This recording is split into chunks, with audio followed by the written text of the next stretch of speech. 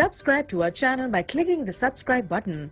Click the bell button and enjoy the latest uploads from our channel. Galaxy S9, that beautiful lilac, or should you buy the LG G7 ThinQ? These two phones are two of the hottest Android phones you can buy right now, but they're both around the same price category, and as requested, we are going to compare them here to find out which is the better phone overall. Let's begin with the key specifications that matter really quickly. So beginning with the key specs of the S9 that really matter here, 5.8 inch Super AMOLED display. This is a 2960 by 1440p resolution, so super sharp, beautiful angles, and this phone has been, refined over the years, so beautiful display. 12 megapixel camera on the rear, shoots in 4K, also has a variable aperture, so when you're in low light, the lens will actually open up a little bit to give you more light at nighttime. 4 gigabytes of RAM, Exynos 9810 octa-core CPU or Snapdragon 845 depending on your region, and you will get a 3000 milliamp hour battery sealed inside the body of this device. Now the LG G7 ThinQ does offer up a slightly bigger 6.1 inch 1440p by 3120 pixels, so a little bit higher resolution here.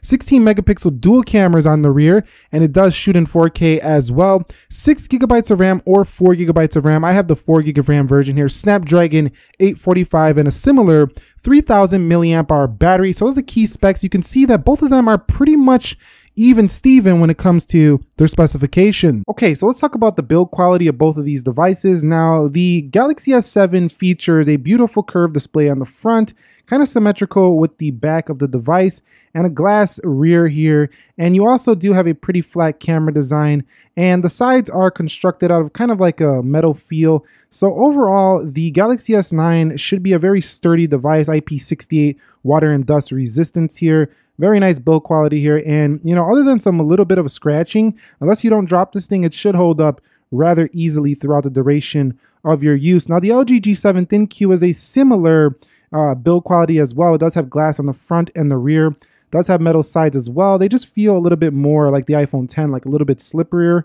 here on the LG G7 ThinQ. So that's about the only differences I noticed in terms of the build. They should be about even when it comes to that, besides a little bit of scratching here and there. They should hold up very well. Now, both of them do attract a lot of fingerprints, so keep that in mind. Now, which one should you buy in terms of design? Well, first of all, if you don't like a notch, of course, it's the Galaxy S9 every day of the week. This one doesn't have a notch at all, but it does have a curved display. If you like a flat display, you will like the LG G7. There's no curves on this panel. It is a flat display, and both of them are very narrow with their new slimmer aspect ratios. You do have a notch, however, on the LG G7 ThinQ design, so keep that in mind. On the back, it does have a flat camera as well, and it feels very comfortable in the hand. It's got that similar feel to an iPhone 10 where it kind of feels like you can get a lot of screen in a small body, but so does the Galaxy S9. So if you're looking for phones that have big screens and small bodies, both of these will do the trick here. I think the S9 is a little bit more compact, a little bit easier to reach the top because the LG G7 ThinQ is pretty tall, but both of them are going to be very comfortable designs. It just basically comes down to, do you want the notch or not? Because other than that, they're pretty even in design. Moving on to their display qualities. Which one should you buy? And this is one of the big differences between the S9 and the G7 ThinQ. If we go into settings and we go into display, this guy's going to offer you up a OLED display, and it does have different screen modes: cinema, photo, basic. You can really tweak these out down here as well. Very sharp text for the Galaxy S9. And then you have an LCD that does have a boosted mode here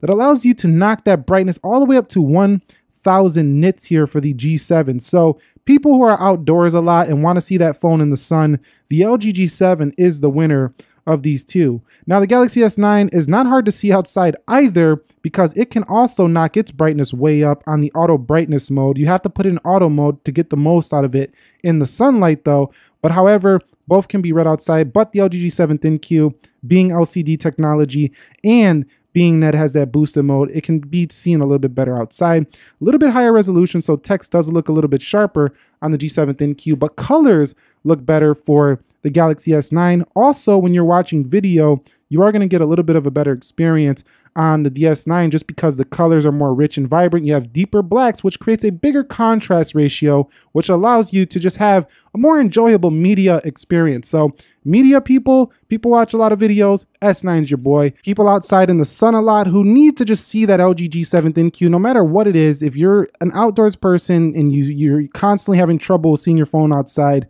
the G7 ThinQ should suit you well. Also, if you're someone who has a problem with PWM, pulse-width modulation, which basically makes your eyes hurt a little bit, some people's eyes hurt a little bit at nighttime on OLED displays, LCD technology here for the G7 ThinQ should suffice. And one last note I want to make about the G7 ThinQ is that it does have a very nice color for an LCD display. It almost looks like an OLED display sometimes, but still, once you put it next to the S9, you know that it's not an OLED display. So let's talk about their software. Galaxy S9 is going to give you Samsung Experience version 9.0 with Android 8.0 Oreo on board, and it's typical Samsung TouchWiz experience here.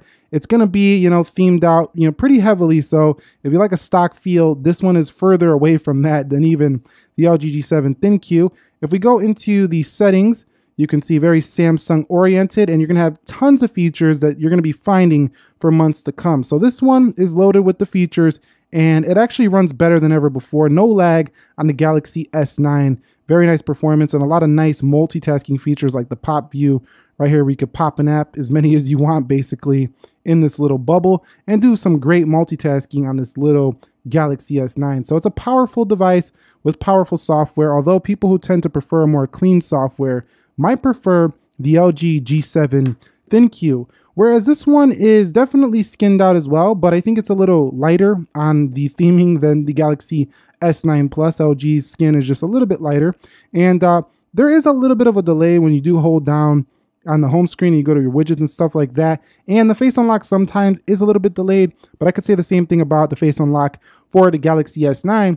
The LG G7 ThinQ, other than that, has fantastic performance, and I think the animations sometimes look quicker than on the Galaxy S9. So in the performance round, both are rocking the same CPU and about the same gigabytes of RAM, meaning performance shouldn't be the main reason that you choose these two. But if you're looking for a cleaner software, I think the LG G7 ThinQ has a cleaner one, but I think the S9 has a more refined software. So refinement or a little bit lighter on the theming, that's what you kind of got to decide here between these two. In terms of updates, Samsung and LG both take some time to get you those updates, but I think Samsung's slightly quicker than LG in my experience to get that update to your phone. In my experience, the battery life on the Galaxy S9 has been pretty good. It gets you through a full day rather easily, but you're not finishing the day with so much more that you're going into day two. You have enough to finish out your night, usually maybe around 30% or so, but it's not going 2 days. So the Galaxy S9 is a charge it every night phone for sure, but it's not going to leave you hanging more than likely. If you're a super heavy user, stay away from the S9. The battery is just not as large as like a Note or an S9 Plus. Now, the G7 ThinQ actually has the same 3000 milliamp hour battery, and I haven't had a great experience with the battery life here, although it still can get me through a day if I'm doing medium to heavy use. Heavy use though will eat this one down quickly. I'm getting about 3.5 to 4.5 hours of screen on time for the G7 ThinQ, about 4.5 to 5.5 for the S9. So in my experience, the battery life is a little bit better for the S9 versus the G7 ThinQ. And I mean, the G7 ThinQ does have a larger screen, and that might be the factor. But if you're choosing them for battery life, I think the S9 is the better bet here in battery. Both will offer up wireless charging though, so you have no issues with that, and they both charge extremely quickly. Both have fast chargers in the box. So let's discuss the cameras between both of these devices. The Galaxy S9 has been a stellar camera. I mean, there's nothing else to say about it. It's just everything you take a photo of just comes out vibrant, beautiful. It focuses extremely quickly. It has plenty of modes. You have super slow-mo, 4K options. It's really a great camera for the Galaxy S9. Now, the LG G7 ThinQ, it's been good as well, but I think it's more for the person who wants to do manual controls. It does shoot more, I would say more of a flat photo, not as vibrant as the Galaxy S9, but you can tweak that out. And you do have some nice modes here in the camera settings, manual modes. You can do cine video. There's some great options for content creators, but you know what? I'm not going to talk too much about the cameras here. Go ahead and judge the samples I took side by side between these two to decide which camera is going to be for you. But I will say that having a dual camera wide angle lens for the G7 ThinQ, considering that the S9 costs the same price and has a single camera.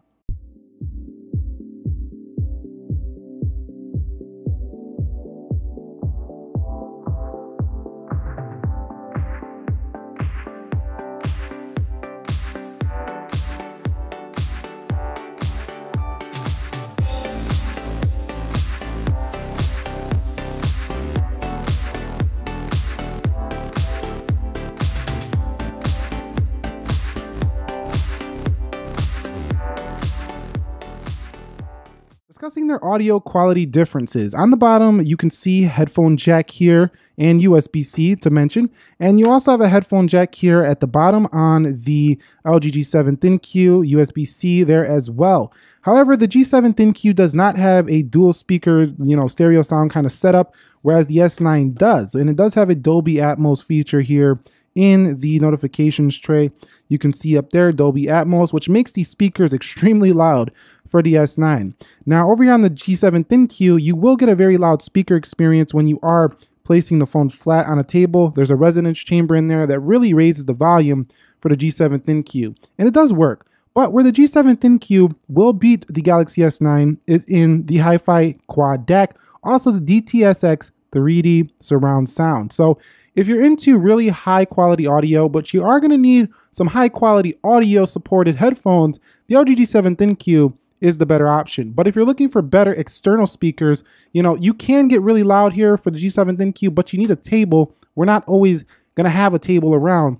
Then external speakers, I would say the S9 is your pick. In terms of the phone call quality, this is 2018. If your phone cannot make a phone call, what are you doing? But luckily, both of these can make a phone call just fine, and they both sounded great through the earpiece. They both support HD voice depending on your carrier, and they do have good speaker phones for listening to people on speakers. So very good in this department for both of them. I haven't had an issue with either, so I can't give one the advantage over the other when it comes to the phone calling experience. Now, when it comes to storage, the Galaxy S9 definitely has a few more storage options. You have 64 gig. They just offered up the 128, 256 gig options as well for the S9. Expandable storage on this guy. Same here though. You have 64 gig or 128 gig, and you can expand the storage for the G7 ThinQ. So really, it's going to come down to, if you need more storage on your phone, the S9 does offer a larger capacity model.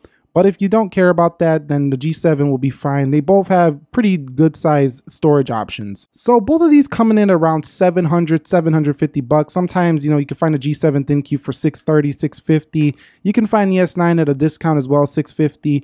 These are both in the same price category, but which offers up the better value? Is it the Samsung Galaxy S9 or the LG G7 ThinQ? And I think it's the LG G7 ThinQ here for value, and I'll explain the reason why. Because LG offers a free 2-year warranty with the G7 ThinQ, and it's basically competing on every level with the Galaxy S9. Okay, so they're both around the same price point. Which one is the better value? Is it the Galaxy S9 or the LG G7 ThinQ? And to me, it's the LG G7 ThinQ, which offers up the better value this year due to it having a 2-year warranty out of the box and being basically matching the Galaxy S9 on almost every level. It's compact, it's light, it's thin, it's probably cheaper in most places than a Galaxy S9. It offers expandable storage, and it offers a wide-angle dual camera at the same price as the smaller S9, less than the S9 Plus. But I do think that Samsung's camera on this phone is a little bit better overall, and I think the software is just a little bit more